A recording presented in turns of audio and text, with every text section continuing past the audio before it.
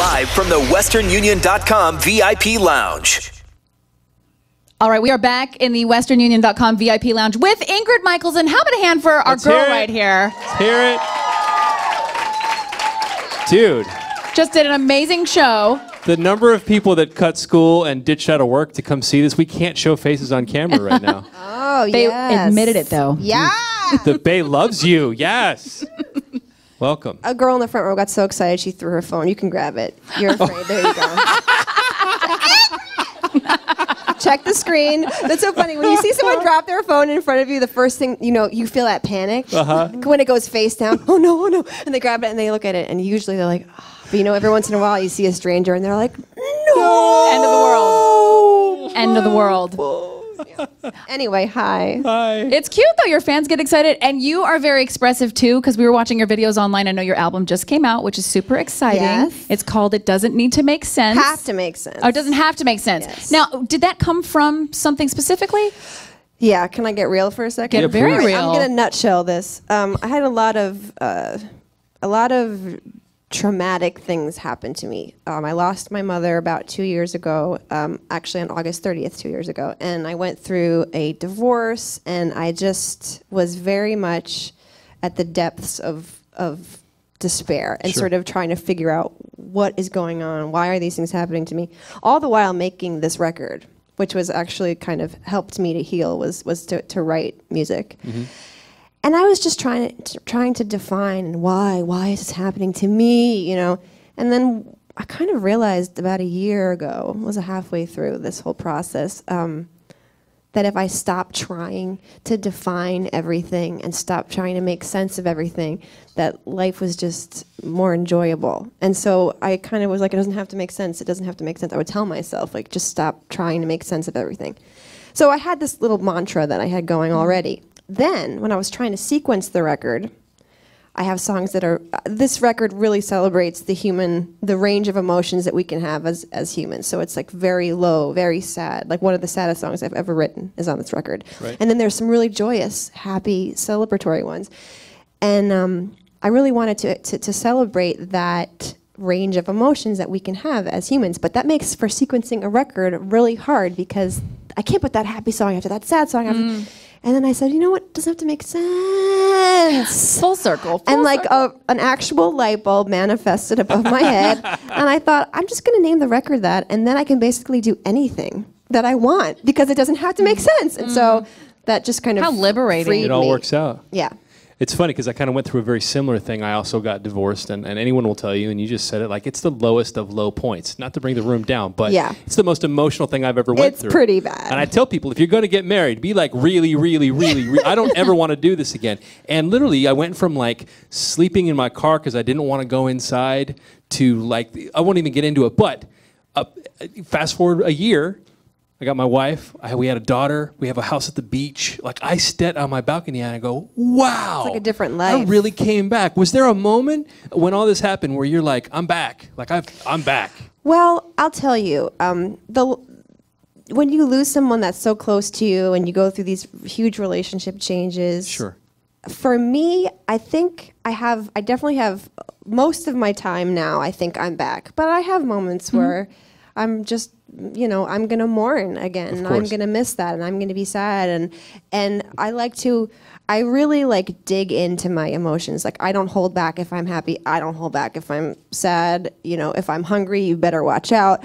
I just really like, the older I get, the more I'm not going to kowtow to what I think I should be. I'm just going to be what I am and feel what I feel. So I think most of the time I feel like, yeah, I got this. But I can't fight the blues. I'm like anybody else. So, yeah, I think it's a good balance, though. Mm-hmm. Yeah. That's called being a human. It doesn't have to make sense. It doesn't have to make sense. See? It gets me out of everything. Ah, that's awesome. Yeah. And singing and being in front of people like this, that helps me, that feeds me and makes, I don't have children, so I think my music is like my kids, and it kind of helps me to feel like I'm doing something worthwhile that really touches people. And that to me, being off the road is hard because you don't have that connection. So then the past few months doing promo and doing a few shows, it's kind of been like, oh, right, this is why I do this. This is awesome. So it's been very healing. And then you hear people sing along with your songs. You're like, oh my gosh, it is reaching them. This is good. especially the new ones, the ones that are just out, and people are putting covers on YouTube, and it just, I'm like, oh, those are my like brand new babies, and people already know all the words, and it's really encouraging. And I saw a cute video of you looking at your new album in Target. oh yeah, It was just because you're so it's your baby. Like to see it there, even though you've had what 5? We think Yeah. 5 albums. Five-ish albums. yeah, it's a confusing story. Yeah, I still get very rush? tickled when Yeah. I see my record in Target or Best Buy or wherever. You know, I'm like, oh my god, that's me, you guys. You know, yeah, and like the $1.99 bin. I'm like, I don't care, I'm still here. Yeah, it's really exciting. Now, girly question: if you ever go shopping, like Target is my store where I can't not. Yeah. I have to spend everything I have. I charge. I can't. Target is bad because you go in for a bath mat and you end up leaving with like $560 and a Target card that you signed up for. Whoops. Yeah. Whoops. And then Starbucks, because why not? You're there. You're already there. And then why not go next door to Bed Bath and Beyond? You know, it's really bad. Yeah, Target is bad, but it's good. It's a good bad. It's so good. Anyone Naughty. else? It's a We naughty. can't be It's the a only naughty one. shop. It's a naughty shop. Like I really will go in for like 3 things and end up just buying, a shag rug. Oh, And I'm they like, know. I didn't even need this. No. No. It gives me a complex. I'm like, my house sucks right now. Yeah. I need a mat. more cups with roosters on them. I'm like, no, you don't. No, I do. They're so cute. Anyway, yes, Target. I saw if a you're couple- watching. Right over here. I'll Target. take a $50 gift card any day. I saw a couple of tweets, and you know this. You're like an OG singer-songwriter now. I know it feels like the blink of an eye, but you've been making music for a while, and I feel like we've been with you every step of the way. I saw a couple of tweets from like Christina Perri and Rachel Platten, and they're all giving you shout-outs. Is there a favorite, or are they all kind of like, you guys all friends? Are they like your kids, or like how? We have like slumber parties. I mean- and braid each other's hair. I would say out of that kind of like group of people, well, I've known Rachel for a long time. Sure. She has we have a lot of mutual friends in common, and she's around my age, and she kind of, has been doing this for so long and then had this breakout song. It's been amazing to watch that. Right. Christina, I've met a couple times, and we just share a love of Christmas, like an obsession for Christmas. And so when I start watching Christmas movies, which is in September, sometimes the end of August, I texted her this year. I was like, I'm watching Krampus, and she was really excited for me. But I think if I was to say like who's my buddy of all that, Sarah Bareilles, yeah. I've known her for a long time, and we're born one day apart. When I watch her on stage, I'm like, that's like me, except she sings better. But she's so awesome and funny like me, and just really sweet, and I really, really like her. She's such a good person. Rachel and Christina are also awesome. I just don't know them as well. Right. We love your tweets are so fun. Like the one that Thank you. Oh, I can we relate get into to. the tweets? Yeah, Yeah. the one I remember that I was like, oh my god, she totally gets me. You were at the gym and you said, don't you think it's a little rude that the treadmill asks you your weight and your age? Your age. Yeah. I think we've got it up I'm on the like screen, don't we? 32, 123. I lie about my age on the and lie all my the weight. I'm time. like, you know what? It's not a man. I it's really not the don't. DMV. You're not going to tell me like the difference in calories is not going to be that astounding. You know what I mean? But I don't know. It's kind of like personal. Just throw in your age It and your really weight out is. there. Yeah. Because who's looking? I don't know. I don't even want to look at it. I know it's me mine. neither.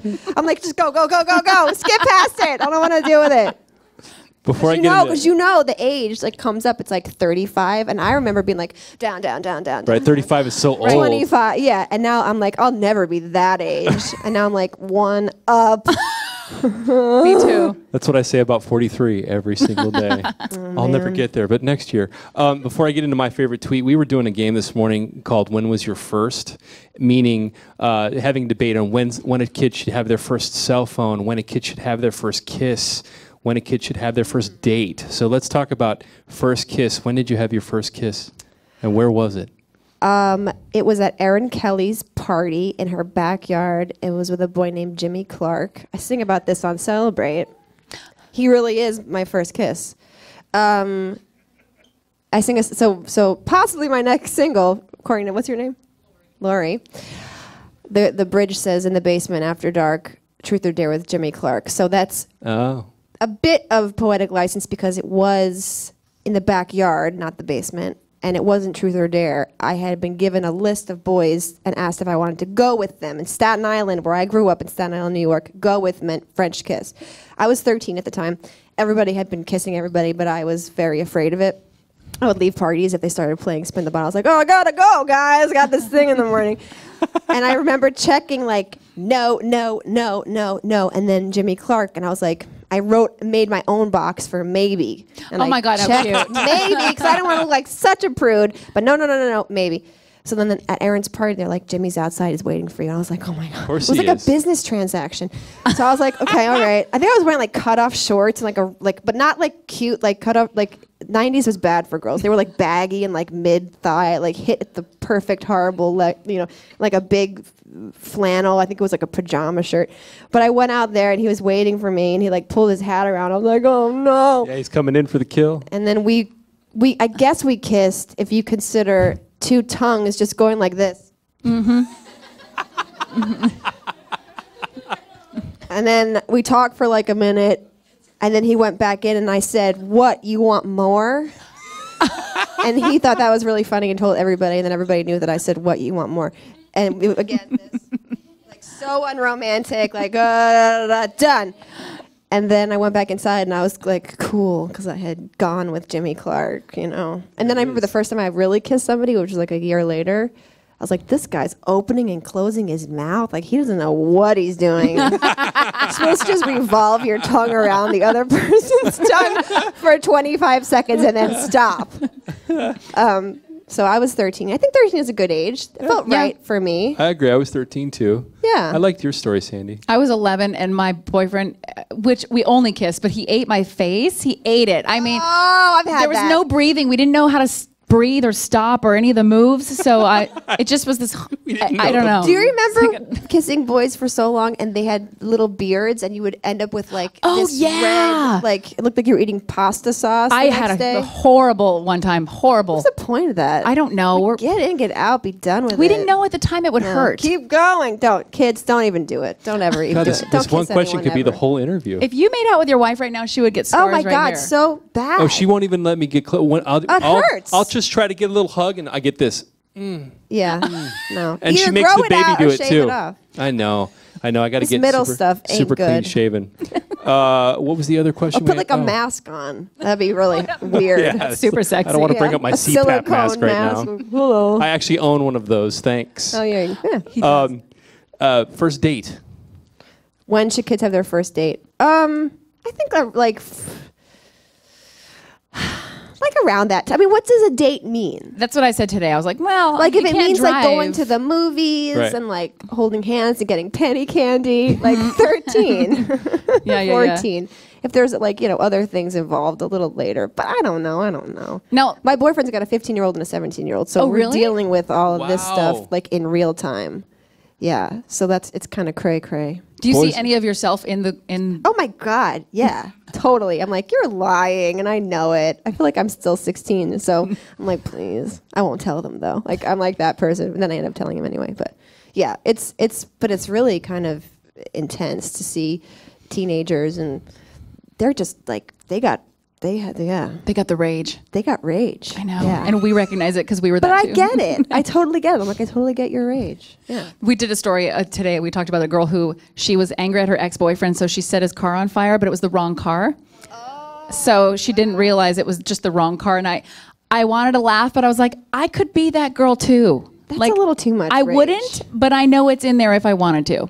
One time this guy, he took my spot. Now in New York City, when you circle around for 20 minutes, maybe even upwards of an hour, and you see the perfect spot, and you go to pull in, and someone comes in behind you and does that move where they're not even, because you have to back into a spot. Right. So anyway, this guy did that to me. I was furious, and I wrote this whole story about it, and I like circled around again, and I wrote this note, and it was like, karma is a bee with an itch, I said, but I said the real word. And I said, something bad is going to happen to you now. And I folded it up, and I don't know where I parked, but I was walking back to the car, so mad. I was going to put it on, and then I kind of forgot which one it was. I was like, what if I put it on this car? And it's like an old lady like feeding birds, and like she gets back, and it's like something bad is going to happen. So I ended up just taking it home with me, and I didn't put it on the car, which I think this girl probably would have benefited from not taking her rage out on a car. But I know that rage. You might have saved a life that day, though. Just have a little. Inadvertently. Yeah. I feel like you can have the rage, but then, be mindful about it. I did the exact same thing down the street from the Fillmore, ironically, where Ingrid's going to be note? playing. No. Yes, the Fillmore where I'm playing on the 24th and 25th of October. One of the shows October. is sold out, I think. Yes, that's why they have Ooh. a second show that everyone should buy tickets to because you're amazing. This guy pulled that same move. A lady pulled in. She pulled up to back in, and the guy just swooped his car in. And I'm standing on the corner, I'm watching this, and I'm like, I don't like bullies. And so she cussed him out and drove away. And I yelled out without even thinking, man, I go, I hope nobody keys your car, bro. And he got out of the car, and he was gigantic. Oh, no. I think he played for the Raiders. Oh, no. And he had his girlfriend with him, and he could not get to me fast enough. He's dragging her across the street. You could see the fire in his eyes. I'm going to die. So I ran. I was like, no, I can't. I ran into a wine shop and just pretended to look at bottles. And he comes, he goes, I see you, man. I see you. I hope nothing happens to my car. I know where you are. And I'm like, okay. And It was your instinct. I left a puddle. It was horrible. Anyway. Was And this then you keyed his yesterday? car. It was yesterday. Yeah, but he's a jerk. Well, you know what? Karma will come around, I believe. It will. That guy. Don't So- ever do that to people. No, you're a sweets girl, right? You like sweets? I think Sweets? Yeah, like Yes. You would love pie, cake. Oh, yeah, Anything like that. Sugar. I have a sugar problem. That's all right. You're in good company. Real good company. I mean, no, seriously. Like, I tried to stop eating sugar, and I get, like, the shakes. No, I'm serious. I'm not allowed in bakeries because I'll run out to the car and they'll be filming Intervention. Yeah. Yeah. Chocolate. I have brownies. Your I tweet. bake a lot, too. Your tweet we loved about being a vegan. Oh, I got it right here. Oh. Can we get that up on the screen? The tweet, I could totally go vegan if it weren't for cheese and butter and yogurt and bacon. Mm-hmm. Yeah. So for the past 3 weeks, I actually have been vegetarian. Oh, really? That's why I wrote that, because I've been trying to go vegan, and I was like, this is too hard. The bacon thing, I'm fine about. I threw that in for laughs. Right. But cheese is so hard. It is hard. What about that cashew cheese, though? I made some. Did I write Yeah? about that? I wrote about making nut cheese. No, I've actually made it. Yeah. Oh, no, I no. made it. You know, it's delicious. It's pretty good. It's the closest thing to I was talking nachos. about making, yeah. My goal is just to eat less animal protein, but I don't think I can say, like, I'm never going to eat cheese again or Right. this again. I just think to make a lot less of it. But I mean, yeah, bacon was the thing. I was a vegetarian a few years ago, and bacon was the thing that brought me back into the It brought you back. It crossed you back over. because it just is so good. What's your go-to guilty meal? Like 2 a.m, you're in New York and something's open. You're I starving. was gonna say In-N-Out, Shake Shack. The Shake Shack. Were we just talking about that? Oh, Did we you just don't have open one in Shake Daly Shack City? here? I think they I just think opened one's one in coming Daly to Talk the City. area. about vegan. I mean, their burgers are so good, but their cheese fries are so good. Okay. I mean, if you looked at Postmates, do you guys have Postmates? Do we? Postmates is kind of like an Uber for delivery. Food. Oh, food. okay. If you looked at my history, it's like all cheese fries from Shake Shack. It's really embarrassing. They Do literally- you want to order again? I'm like, stop judging me. Yes, I do want the same thing. They're about to open the first West Coast Shake Shack right here in Daly City, about 9 minutes away from this room, Well, in congratulations. 2 months. So we're catching excited. up. We We're have no catching up. idea. You don't what have In-N-Out here, or you do? Oh, we do. We do. Oh, Okay, yeah, so we have don't that. have In-N-Out in Okay. New York, and this is like our answer to In-N-Out. It's really, really good. The fries are so much better than In-N-Out fries. Oh my God, fries! I'm so hungry. Sorry, we went down this road. I'm so hungry. You guys. Well, we're excited for you because we know this new album is a big deal. It's especially with what you've been through. So, and this is the beginning of kind of your tour. You're going to be touring the next couple months. Yes, October 6th through November 22nd. We're Mm-hmm. doing 25 cities, something around there, and old tour. including the Fillmore, 2 days at the Fillmore, which I love having 2 shows at the same venue instead of just doing a bigger venue, because then you get to like actually do something. We're going to go to Alcatraz. Oh, some touristy stuff. Good. Yeah, well, I've been here so many times, and every time I'm like, let's go to Alcatraz. And we call them, they're like, when do you want to come? Today. Yeah, you got to do that like 2-3 months in advance. in the Yeah, so summertime. our It's tour no manager joke. already like set it up a month ago. Wow. Yeah. 'Cause Awesome.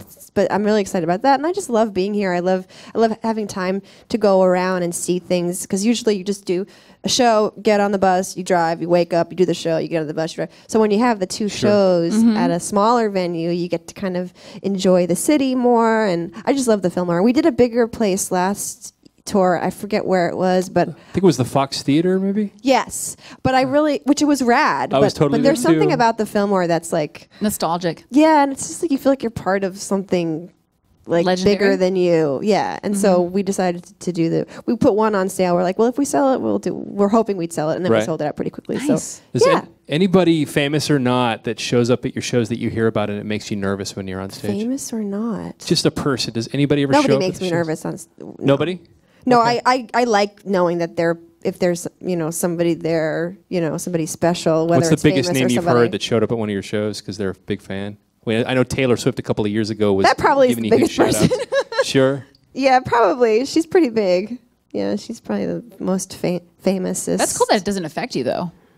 No, yeah. I don't really get nervous. I get nervous for live TV because I always make up words and like change lyrics. I don't even know what I'm doing half the time. But on stage, it doesn't matter. It goes by. But when you're live TV, one time I was so nervous that I had them do a teleprompter and I still said the words wrong because I was focusing so much on not messing up reading the teleprompter. Sure. But other than that, I mean I like come alive on stage. I'm an introvert. I actually just read Amy Schumer's book, and she talks about how she's an introvert, which means, when she's on stage and when she's performing, it's one thing, but she actually like needs to be alone, needs to have time to recharge and meditate, and she doesn't like the small talk and chit chat and all this stuff. And I was like, oh my God, I'm exactly like that. Like when I'm on stage and in front of people, I love it. It's like this great energy, but I also need that kind of like quiet, sort of alone time. But Sure. But yeah, why did I even start talking about that? I don't know, but we were talking about. I was into it. Yeah, no, totally. All right. You got to recharge for yourself. Yeah, you know what I'm saying, I girl. get you, girl. I Yes, get you. queen. Yes, queen. Yes. What's your favorite like Netflix binge right now? Oh my gosh, we just watched The Get Down. Okay. So good. I mean, let's see what else. I watch a lot of television. The Americans. Okay. I mean, Game of Thrones. All the good ones, yeah. All the good ones. Mad But we really Men. just. Oh, Mad Men. Yeah. Well, I watched Mad Men in like real time. Stranger Things. There you go. Stranger Things. That was like digested in 2 days. But The Get Down was the lot that we just. Nice. My boyfriend and I just finished watching that. It's really good. And growing up in New York City, watching this piece, Baz Luhrmann's. So it's very kind of moody and dreamy, but also has a lot of factual things in it. It's about the birth of hip hop in New York City in the 70s, and it's really, really well done and really well acted and really cool. It's a lot of history of the music that people don't know about. Yeah, That's I didn't know a lot of it. I'm still stuck on Sex in the City. I know it's I love Sex 20 and the years City. old. Oh, I It's got my you. go-to. I watch the DVDs when I work out. Like I've seen every episode. You could ask me trivia. That's what we should have done. Sex and the City trivia. Oh my God, we'll have to do that as a Next side time. video. Yeah. Oh my God. Good idea. Good Do you guys, idea. you're all young. Do you watch Sex and the City? No. See, it's gone. Oh, don't tell me going that. Don't tell away. me that. It's- the We have to young keep it. ones We have to don't keep it know. here. I feel like I'm invading the no. Yaya sisterhood over here. I'm just going to sit over Traveling here. pants. Ingrid Michaelson, thank you Are so we done? much, man. All right. We did get the wrap up, but October 24th and 25th, she'll be Yep. back at Fillmore. Fillmore. Thank you very much. New And album we're- is called It Doesn't Have to Make Sense. Yes. Loves it. Thank you. and we love you. Thank Thanks for you, joining us. Ingrid Michaelson. Everyone, Give it one up, more you time. guys.